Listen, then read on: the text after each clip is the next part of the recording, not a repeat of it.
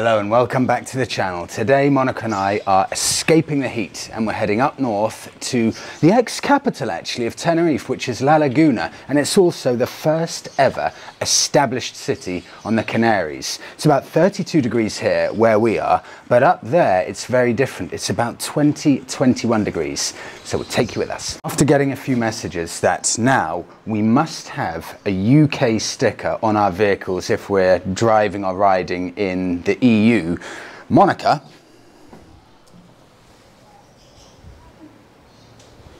has done that. Incredible.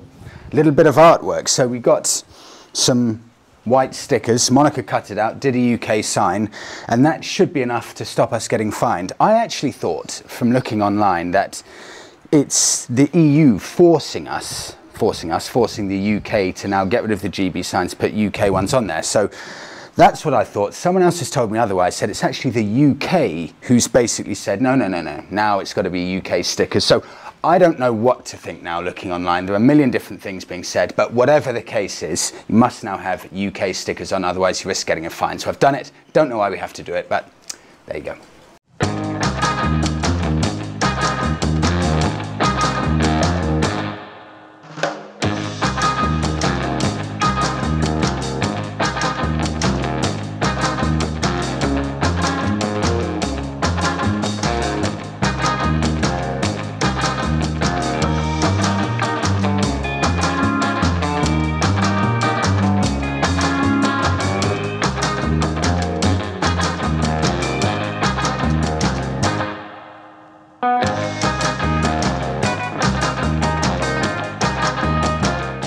Okay, welcome to Laguna. This is actually Tenerife's second largest city, and I think it's also the second largest city in the Canaries, and you can tell because there's proper traffic here. But we've parked up here, free parking for motorbikes, and I always find it interesting. What are the different types of bikes in every location? Okay, first off, I actually just completely coincidentally mentioned one of these on the podcast for sale in England for £850. Honda CB500, probably a late 90s model. That looks like, I think that may even be the 1200cc Suzuki Bandit there with Kawasaki ERF 600. I was about to say this is a Vespa, but no, that's not a Vespa. Okay, I think that's a Chinese one, Suzuki V-Strom, and that is a nice BMW F800R. I don't see too many of those in the UK. You know what I was thinking a few days ago? If I were BMW and I wanted to appeal to a younger audience, I would make an 800cc modern classic with that cool boxer engine that they do. But I'd sell it for under 10k, keep it super simple, nothing fancy on it at all. And I think they'll be on to an absolute winner with that. And also one I've never seen before, Macbor. So that's a 125 Macbor Roadster, but I've never heard of that. That is proper little Harley Davidson Sportster style they've got with that little engine casing there. That's quite a nice little 125 actually, but I've never heard of that Macbor. This is why I love traveling with panniers, because when you come for a day trip or something like that, you can put your jackets in there, obviously not panniers, but you can lock the bike, put the helmets there, leave all this stuff like gloves you don't want to take around, and it just makes exploring a city so much more relaxing. But this is really full actually, this motorcycle parking. We're just lucky that there was one spot left by the time we arrived. I have to actually say something else. Don't know if that's the Scottish flag or if Gran Canaria have a similar flag. Sea Shepherd. Okay, should we go and explore? Yes. Let's go.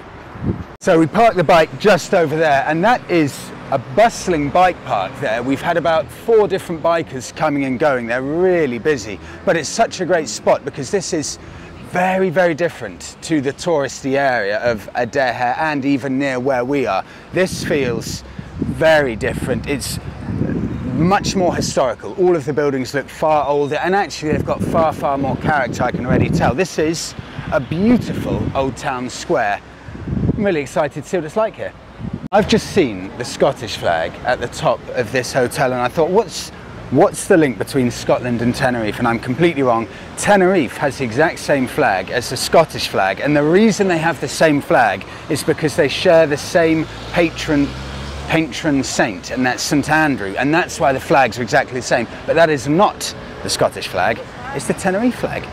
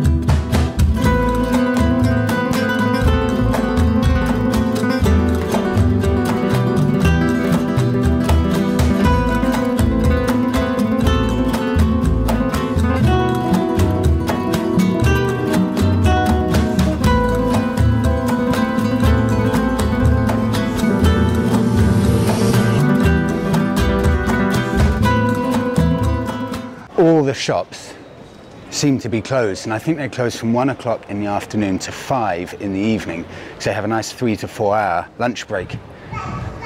It's that quality of life, isn't it? I love that quality of life. That comes first.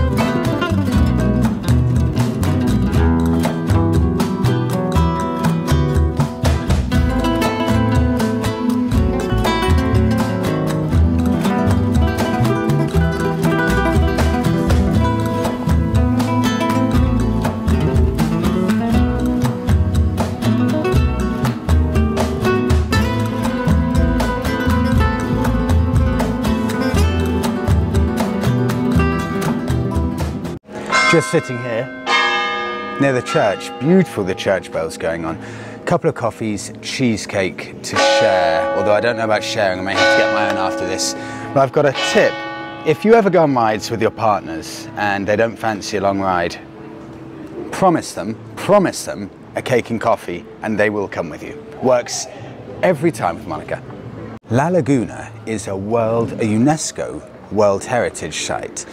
And the reason it's a UNESCO World Heritage Site is because of its cultural significance. So it's built on a grid pattern, meaning that the roads and the streets all crisscross, straight lines exactly. You can see almost all the way from one end to the other. And it's thought to be Spain's first properly well thought out, well planned city. And as a result of the success of La Laguna, subsequent other colonial cities around the world, predominantly South America, were built on La Laguna's grid plan. For example, Havana Old Town in Cuba was built on the blueprint of La Laguna from the success of this grid pattern. It's so interesting. Plus the fact now it's pedestrianised. So walking around from different street to different street, there are no cars. It's just a really nice, relaxing place to be. Well, a warning, if you use the loos in this place, there are motion sensors to turn the lights on, and I was in there, and then the lights and motion sensors turn off, and you can't wave to turn them back on. So I was in pitch black for about 2 minutes, not knowing what was going on. But this place is really good. Cafe Parmalita, 2 coffees, cake, £6, but just a really, really nice spot. But you've been warned about the bathrooms. That's something you wouldn't expect to see. Old Royal Enfield. Wow, I have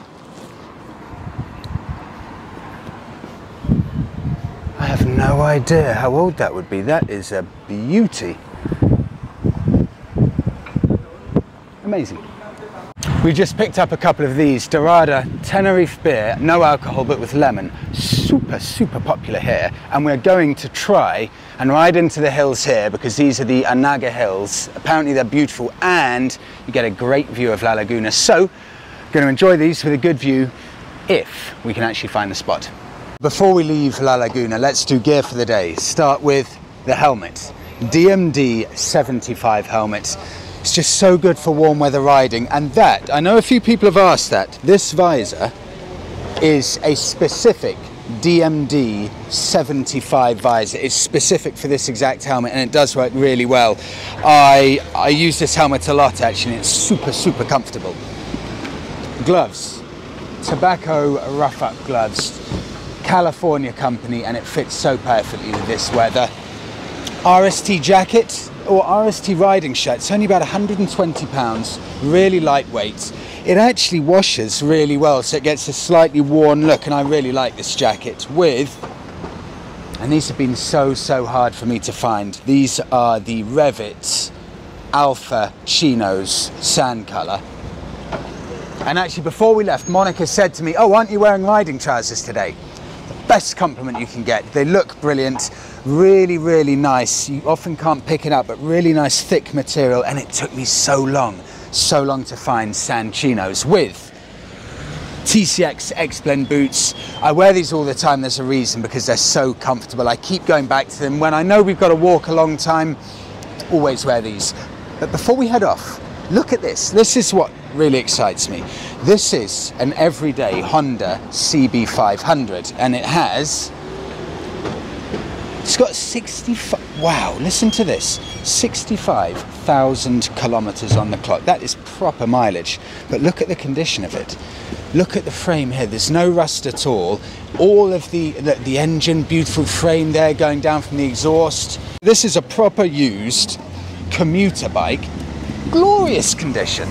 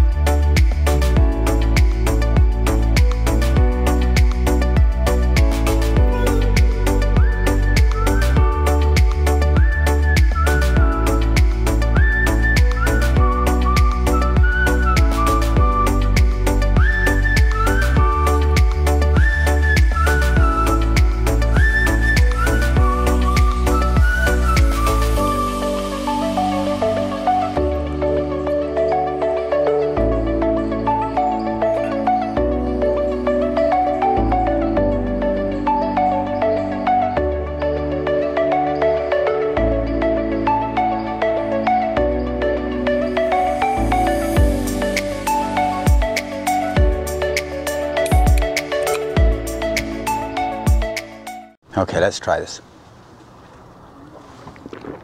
Oh, that's good. That's so good. This is a brilliant spot of La Laguna here. We're actually in Anaga Park, but we'll do this for another vlog because it's such a nice area in general, so green and lush. You can see the ocean over there. But, should we walk over? Okay, that's La Laguna there. I'll grab both of these. Monica, come over this way.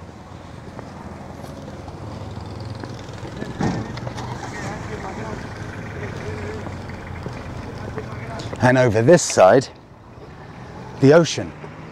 The vegetation and the scenery is so different up here because it is noticeably cooler. I would describe where we live as shorts and flip-flops, and I would describe this as t-shirt and jean weather, but it's so much more lush, but it's beautiful up here. I can't wait to actually do a few rides up in this area. And you've just got a little horse there as well, in its own little small field, it's just so much more lush. You wouldn't really get horses down being able to graze where we are, but that's it. Should we wrap it up here? Thank you so much for coming along with us on today's ride. Please do give the video a like, subscribe to the channel. See you in the next one.